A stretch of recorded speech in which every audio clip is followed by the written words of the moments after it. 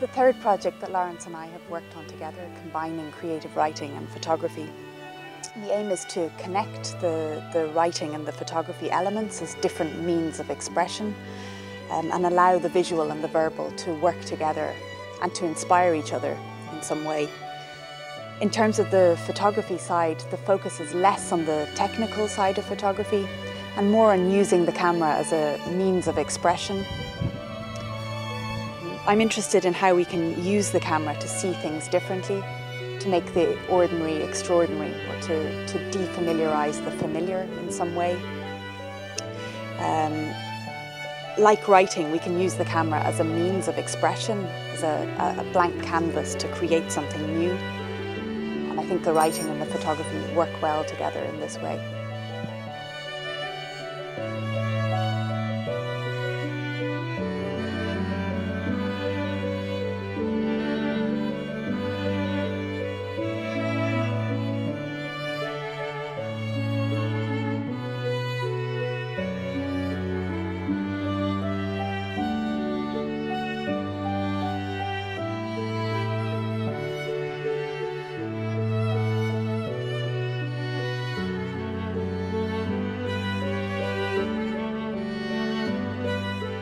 The class is basically around creative writing and photography. I'm the tutor for the creative writing element of it.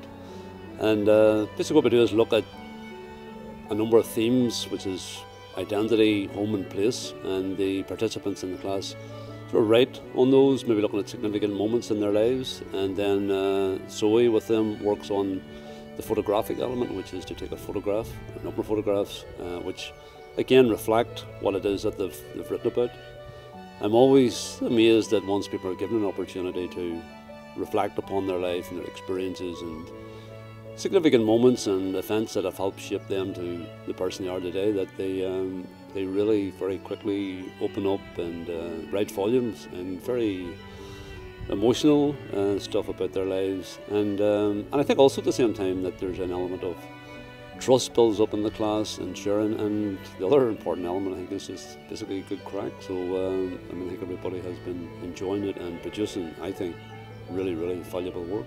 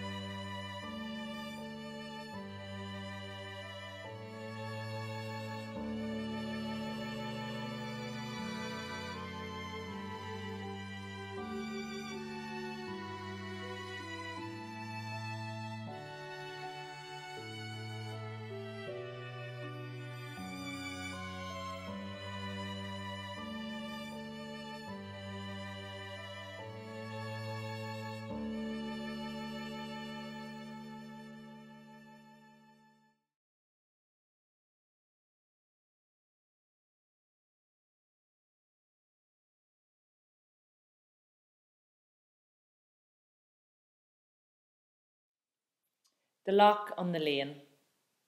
A stronger lock than any metal, a tighter hold and bigger deterrent. The awkward look and unfriendly stare.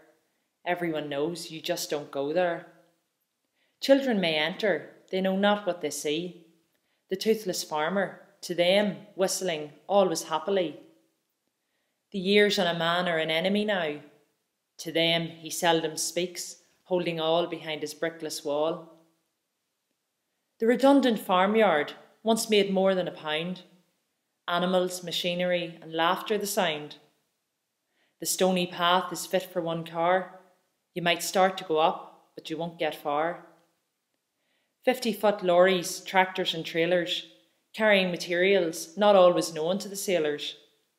They come, they go, we think we know. Some say it's terrible, awful, a travesty, and all to avoid paying tax to Her Majesty.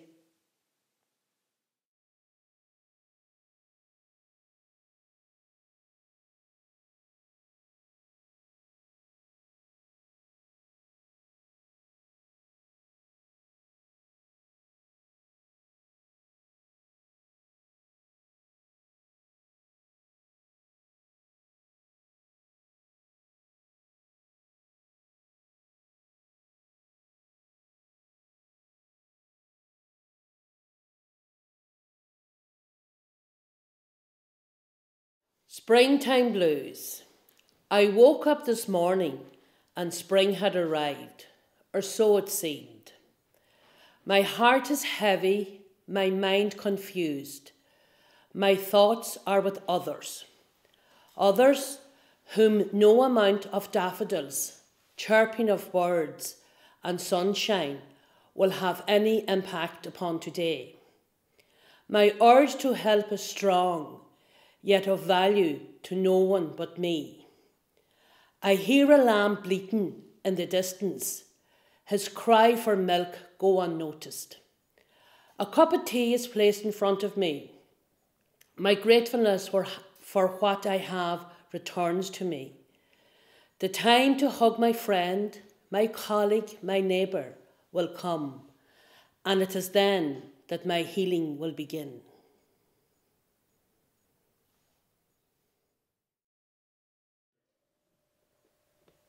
The class. Inspirational, frightening, yet surprising, creative time.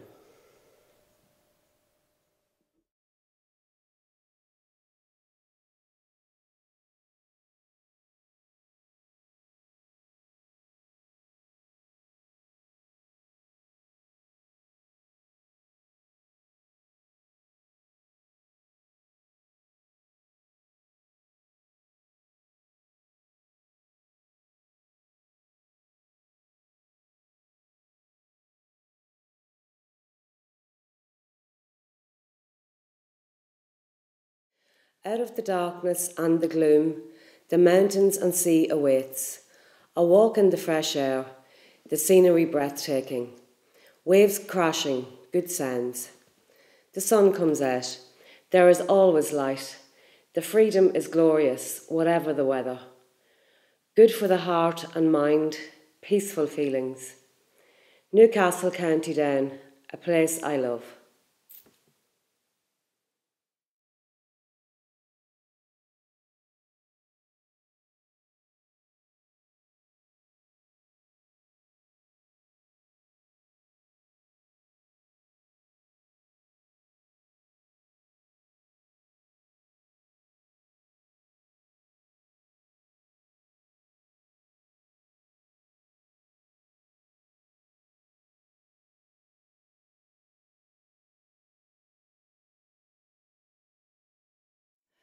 My caring hands could tell a story of pain and sorrow, hope and glory.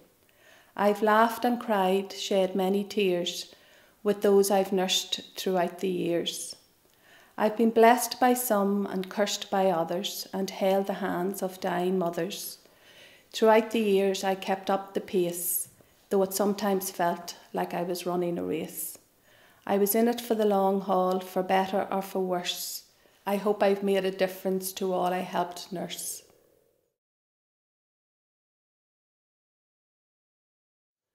Survived.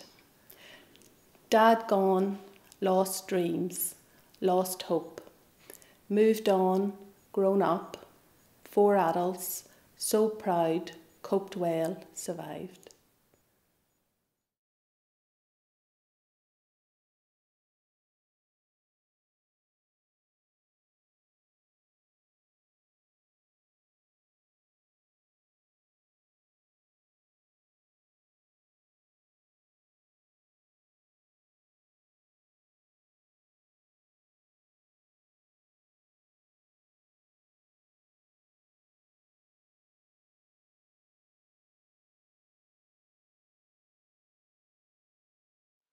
all things become clear. As morning dusts her golden light on Gullion, my name is called. She beckons me, stirring my senses and my soul. I will follow the lichen ditch to a place where my heart can be still. The delicate duo of primrose and violet wink a welcome from the ditches. Silver and gold, the brazen wind stands to attention. Ablaze with light, shimmering in the spider's weft. The returned swallows appear to dance, as if buffeted by the rising mist over Clahinia bog. Far away, a donkey's bray echoes off the hill to welcome in the morning. The buzzard chick screeches for his breakfast. The fox cub tumbles from the cool of darkness into the morning sun. All have awoken, as has my spirit. I am alive, and all things become clear.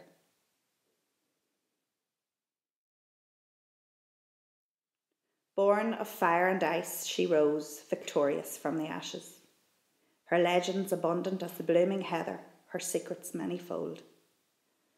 How many lovers have adorned her hills, how many warriors took refuge in her valleys. She shelters us still, soothing our souls. No matter what dominions try to lay their claim upon her, she stands free. She is her own ruler, proud, true, rich, rare, queen of us all. Her majesty laid out before us, set in stone. Our first glimpse of her is our first sight of home. Many laws and dictators will come and go, yet she will remain strong. Only we who toil around her girth will really come to know her worth. No shackles of king, queen, or kaiser shall ever bind her, for she belongs to no one. Her rivers run free. How can I not have something to say when this mountain shows me her secrets every day, under each stone and flowing in each small stream? A millennia of legends waiting to be seen. For she is in my blood, in the very marrow of my bone. She is glorious, Slieve Gullion. She is my home.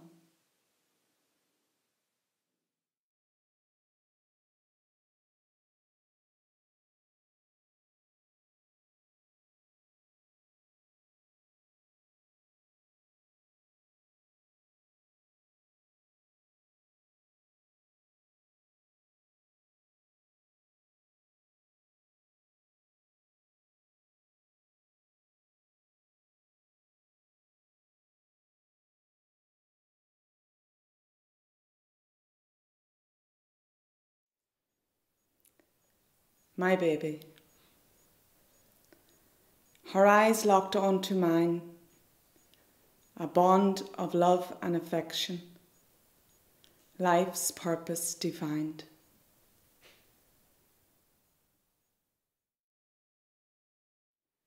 Spring in my heart.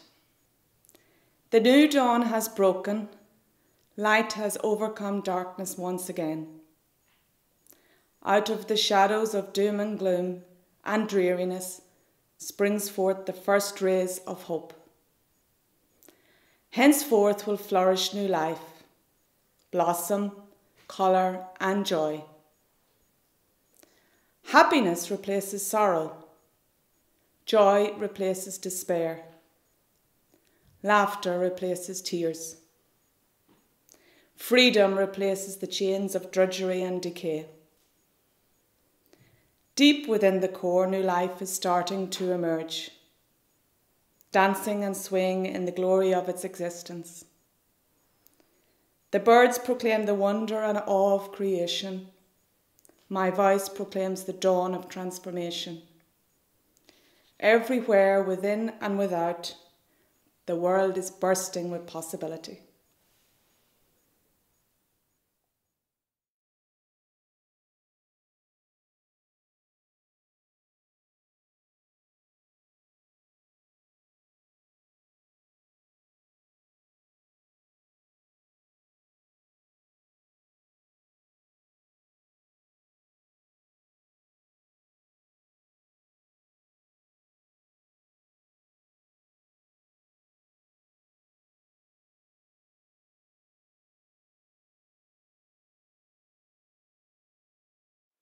Dawn opens the gate to morning.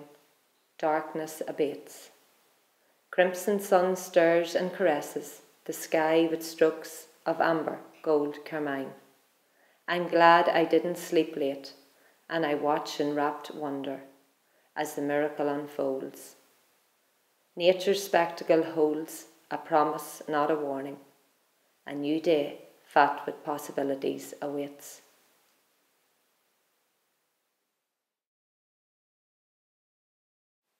Strong together. A chromosome disorder? No, she is perfect, doctor. You warn me she won't understand, then I will be her interpreter. You warn me she will be unsteady on her feet, then I will hold her hand. You warn me she may never speak, then I will be her speech. I am her mother, she is my daughter. I warn you, we are strong together.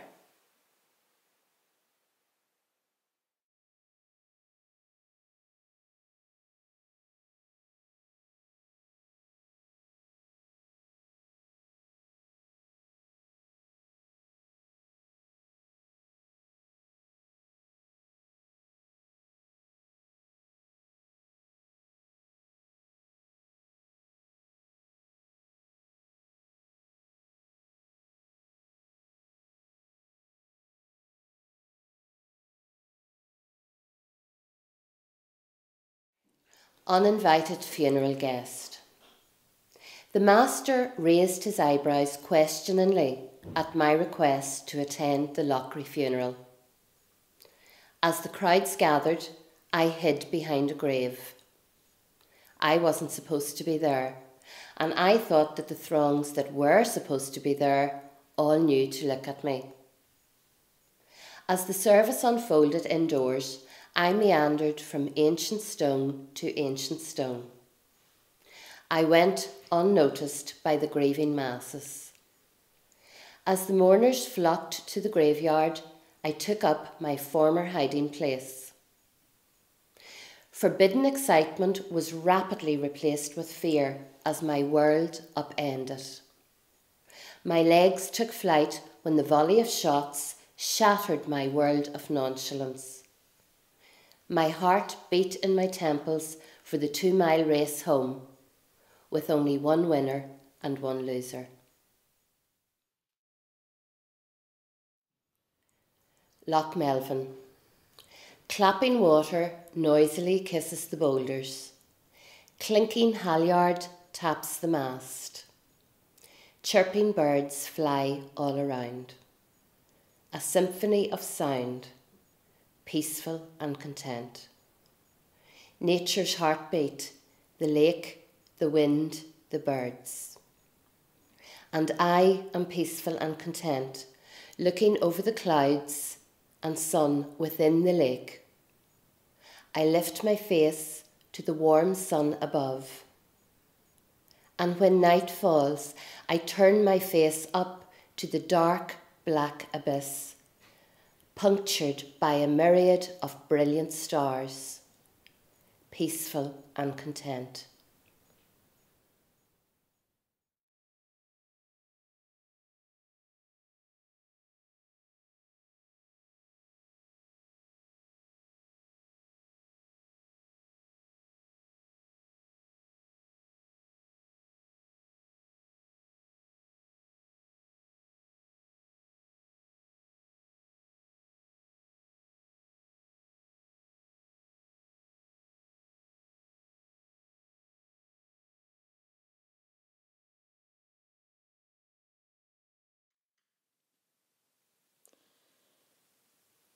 My place, my lane.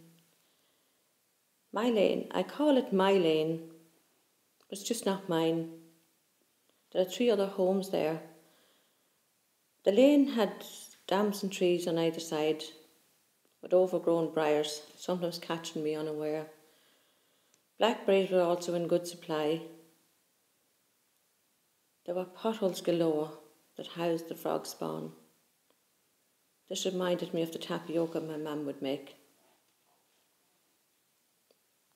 John Tommy, JT, lived opposite our house. It was even a smaller house with a galvanised roof. Further down the lane, an old lady lived. She always wore black. Her house was lovely. It was like a doll's house. I would be invited in for tea and biscuits. It was a great excuse to go to the well. Next door to our house was Lizzie and Mickey and her daughter Maura. I loved this house. The kitchen was painted in red gloss with a big open fireplace. The kettle was always boiling. I would get a job of blowing the bellows. Mickey always said I was a great wee dancer, and I believed him, and I'd dance a jig. I'd make up the steps, as you do when you don't know what you're doing. My house was the first one halfway down the lane. It consisted of 2 bedrooms and a kitchen, where my brother Patsy, my mother and father and I lived. This lane of mine was a busy place. Everyone was doing what they could to make a living on their small farms. At one stage the lane became more alive because John Tommy fell in love with Maura. Maura was next door. He was nearly 60 and her only in her 20s. And as you can imagine, her mother wasn't too pleased. She was raging with anger. And as soon as he'd come home from work, he'd only get in the door when the stones would be petalled against his galvanised roof. You'd hear the noise a mile away.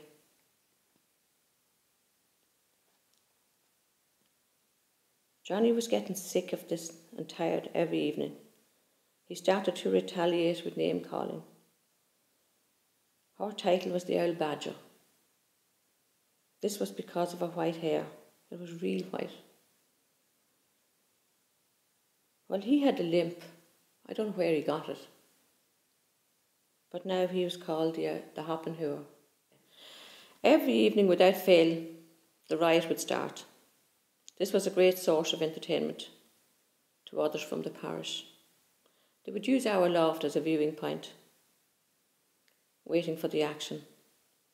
The name calling, the stone throwing, and even the buckets of water they throw at each other. John Tommy could neither read nor write, but he went to work every day. He had a Morris Minor car and a bicycle. He would take the bike across our field. He'd lift it across the stile. Sometimes he'd fall if you had drink in him. He liked a few drinks on a Friday evening. Some evenings he would be worst of wear. You could find your breakfast on the lane if you got up early on a Saturday morning. A string of sausages, rashers, black pudding, eggs broken. He had a great selection.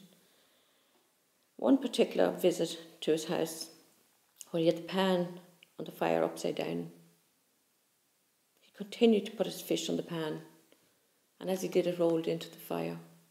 I tried to tell him, stop, but he told me to go home to hell. Maura brought him a watch. He was very proud of this. He'd wear it outside of his jacket on the sleeve that everyone could see. And all you'd hear was, I love Maura. And he did.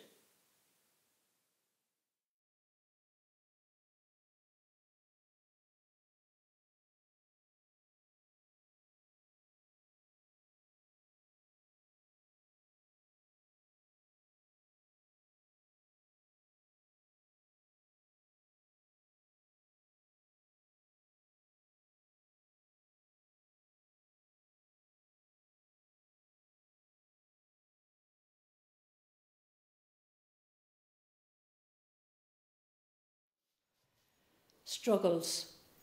We all have our struggles, some big, some small, but we all have them and own them, one and all. For some, it's getting up in the morning to find a reason why. For others, it's smiling all day long when all they want to do is cry. For some, it's searching for light at the end of the tunnel. For others, it's accepting there is no light. We all have our struggles, some big, some small, but we all have them and own them, one and all. We struggle with bills never ending through the door. We struggle with school and work, deadlines and pressure.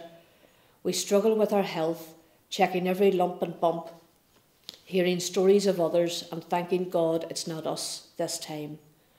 For some, it's a struggle carrying the shopping home. For others, it's a struggle knowing there will be no shopping. For some, it's a struggle walking all the way home. For others, it's a struggle knowing they've nowhere to go. We all have our struggles, some big, some small, but we all have them and own them, one and all. For some, it's a struggle to watch a loved one pass away. For others, it's a struggle to show they care. For some, it's a struggle to fight injustice on behalf of others, to struggle with their apathy and lack of fight. For others, it's a struggle to visit and bury those who are right. We all have our struggles, some big, some small, but we all have them and own them, one and all. It's your struggle, your challenge. Find your inspiration and rise to it.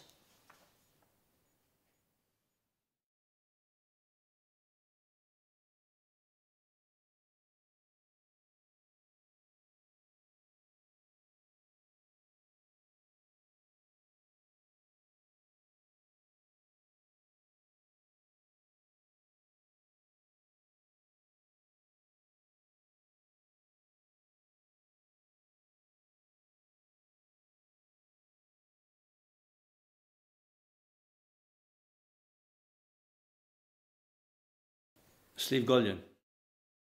Looming black against the sky, perched aloft above the land, watching over Armagh's farms, like mother watches the child in arms. Eastward lies the Moran clan, westward Kavanagh's Monaghan, Dundalk's southern gleaming bay, northern rights and Grand Lough Neagh. Watching these with unblinking eyes, coniferous coat that never dies, winter's come its cap of snow, the polished crown like jewels glow. People fresh from morning rise, look up at it with weary eyes, tell themselves the kind of day, and go about their working way. A real clock.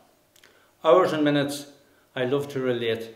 You know you're early or definitely late. Time keeps moving, it never waits on any person, colour or creed. It doesn't stop, how hard you plead. I'm better than digital, the old tick-tock. If you don't do this, you're not a real clock.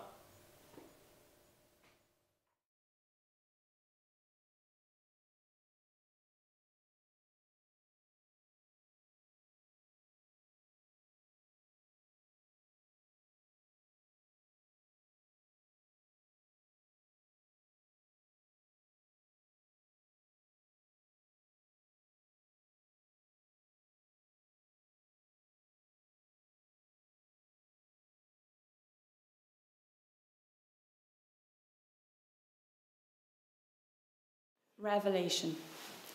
A carefree and jovial air enveloped everyone within my immediate surroundings.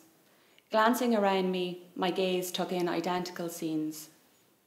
Each and every person was immersed in conversation with their respective parties, venerating the talent of John Richardson by exalting the gig that had just concluded in the atmospheric, historic and altogether inspiring venue, the Olympia Theatre. The infectious laughter generated by the act on stage spilled out onto the busy street, carried by enthused audience members.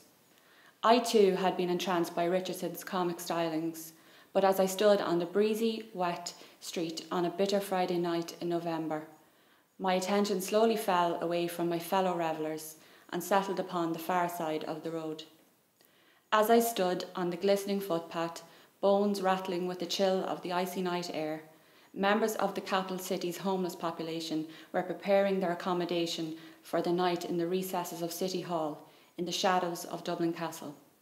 A lingering group of 3 attracted my curiosity, and I diligently followed every movement in what appeared to be a well-rehearsed routine. An elderly lady identified a suitable site for their open-air bedroom and signalled hurriedly to 2 male companions to join her, much to the chagrin of newly arrived site searchers. I was, in that moment, struck by the plight of the homeless population and societal indifference to this sizable cohort. I physically buckled as I stood, watching an elderly lady being helped to surmount tall, wrought iron, unfriendly railings placed there in an effort to prevent rough sleeping. Lips trembling and heart clenched, I looked on, motionless, as she landed ungracefully on the inner side of the railings. Flailing, she found the bars and dragged herself upright, briefly resembling a prisoner as she peered onto Dame Street, awaiting the company of her 2 friends. Her 5-foot frame knelt on the unforgiving hard steps, and hunching over, she unfurled her time-worn and weather-beaten sleeping bag. Her 2 friends had by now joined her in the building's recess, but neither had a sleeping bag. Instead, they laid out sheets of cardboard on either side of the woman's makeshift bed. The 3 bodies, cuddled together for warmth, lay down to sleep. I was shaken from my stunned state by the return of my friend. The theatre-goers hadn't noticed the people across the road and the reality of their dire situation. They were still engaged in frivolous chat. Absorbed by the goings-on of privileged lives, they failed to see 3 people fighting for their lives. The contrasts were stark. As I stood on that buzzing street, I saw the divide clearly between the well-off on one side of the street, who were by and large blind to the desperation mere feet from them, a desperation manifested in 3 huddled figures, materially poor, but giving life to each other by sharing amongst themselves all they had, their body heat.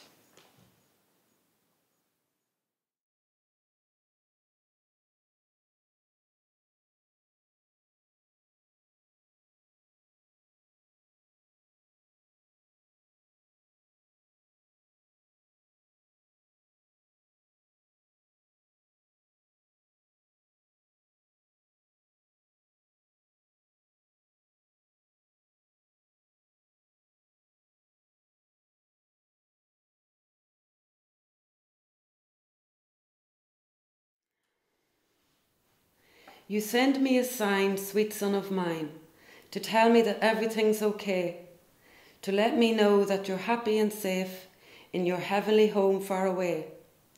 These wee copper coins that I find everywhere don't mean much to those who don't know, but to me they're a symbol sent from heaven above to help me when I'm missing you so.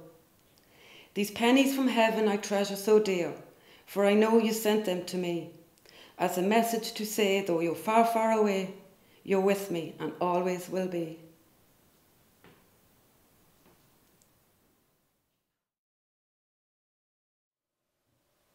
I can't have what I need.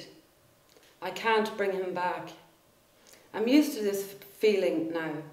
My son has left my life. Some days I just endure. Thoughts of my child, his face, his smile, his voice, come rushing to my mind, and the memories flood in. With them, the despair, a contraction of grief that no medicine can ease and no tears could tell. It strips me to my very soul and leaves me empty, just hopeless. I'm living, but not always alive. Someday maybe, but right now, I'm in the space in between.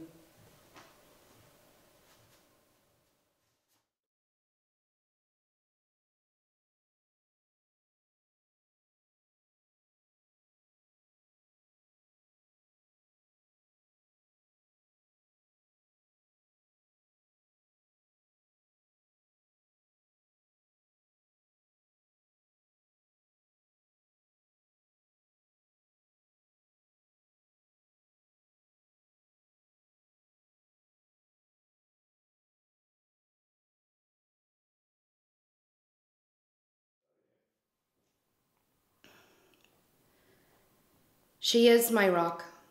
She is my strength.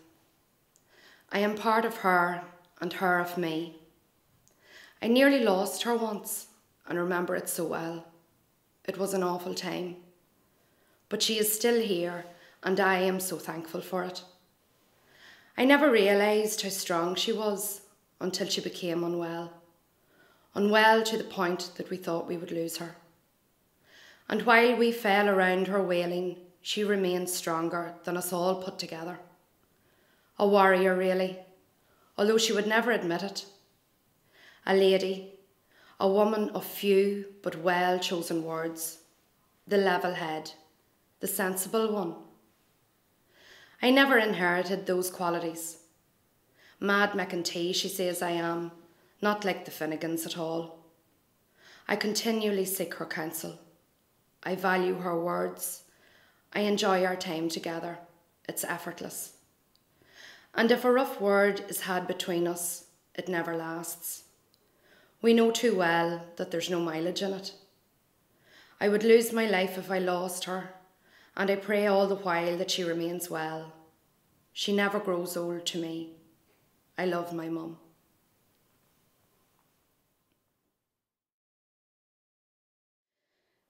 I found my place. I found my place, I heard myself say, as I took one look at the scene from the front door of this unfinished shell of a house.